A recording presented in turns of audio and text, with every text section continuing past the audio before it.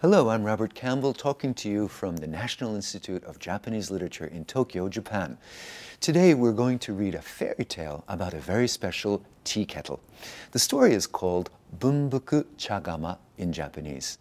The picture book we'll be reading is printed on soft Japanese paper, and it's in the superb collection of illustrated Japanese books and albums at the Freer Gallery of Art in Washington, D.C. So let's begin. Japanese Fairy Tale Series number 16, The Wonderful Tea Kettle, translated by Mrs. T.H. James. The Wonderful Tea Kettle. A long, long time ago at the temple of Morinji, in the province of Kozuke, there lived an old priest. This old priest was very fond of the ceremonial preparing and drinking of tea known as cha-no-yu. Indeed, it was his chief interest and pleasure in life to conduct this ceremony. One day, he chanced to find in a second-hand shop a very nice-looking old tea kettle, which he bought and took home with him, highly pleased by its fine shape and artistic appearance. Next day, he brought out his new purchase and sat for a long time turning it around on this side and on that and admiring it. "You are a regular beauty, that's what you are," he said. "I shall invite all my friends to the cha-no-yu, and how astonished they will be at finding such an exquisite kettle as this." He placed his treasure on top of a box where he could see it to the best advantage, and sat admiring it and planning how he should invite his guests. After a while, he became drowsy and began to nod, and at last fell forward, his head on his desk, fast asleep. Then a wonderful transformation took place. The tea kettle began to move. From its spout appeared a hairy head. At the other side, out came a fine bushy tail. Next, 4 feet made themselves visible, while fine fur seemed gradually to cover the surface of the kettle. At last, jumping off the box, it began capering about the room for all the world like a badger.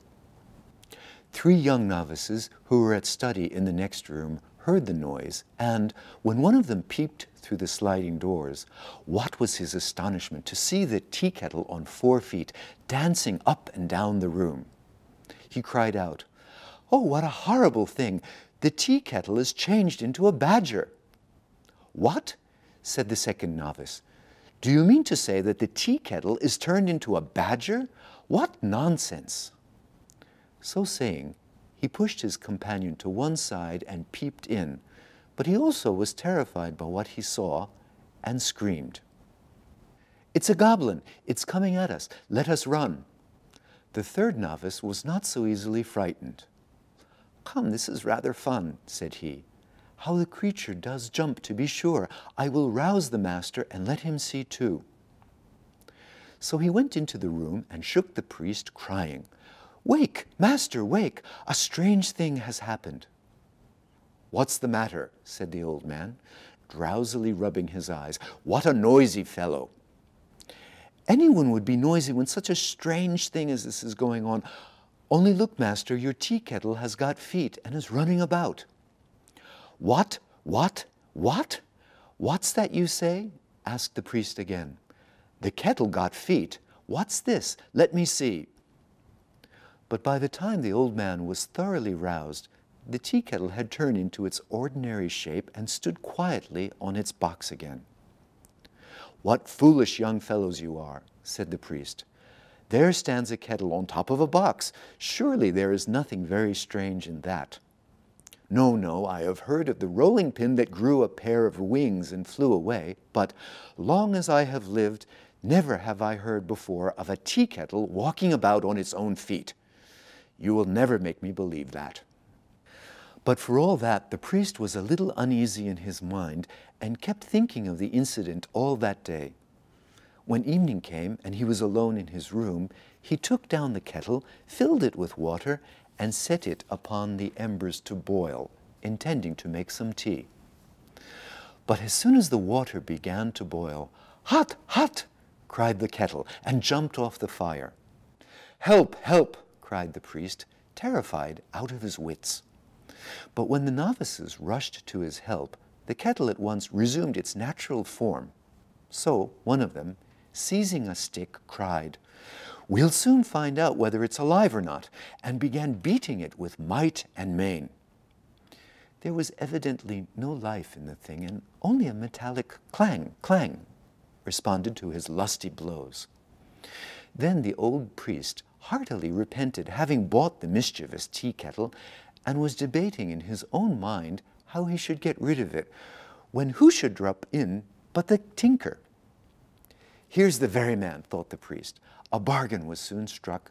The tinker bought the tea kettle for a few coppers and carried it home, well pleased with his purchase. Before going to bed, he took another look at it and found it still better than he had first thought, so he went to sleep that night in the best of spirits. In the midst of a pleasant dream, the tinker suddenly started up, thinking he heard somebody moving in the room, but when he opened his eyes and looked about, he could see nobody. "It was only a dream, I suppose," he said to himself as he turned over and went to sleep again. But he was disturbed once more by someone calling, "Tinker, tinker, get up, get up." This time he sprang up, wide awake, and lo and behold, there was the tea kettle with the head, tail, feet, and fur of a badger, strutting up and down the room. "Goblin, goblin!" shrieked the tinker, but the tea kettle laughed and said, "Don't be frightened, my dear tinker. I'm not a goblin, only a wonderful tea kettle. My name is Bunbuku-Chagama, and I will bring good luck to anyone who treats me well. But of course, I don't like to be set on the fire and then beaten with sticks, as happened to me at the temple yesterday." "How can I please you then?" asked the tinker. "Shall I keep you in a box?" "Oh, no, no," answered the tea kettle.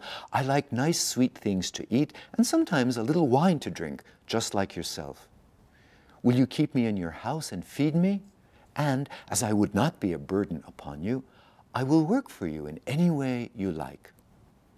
To this the tinker agreed.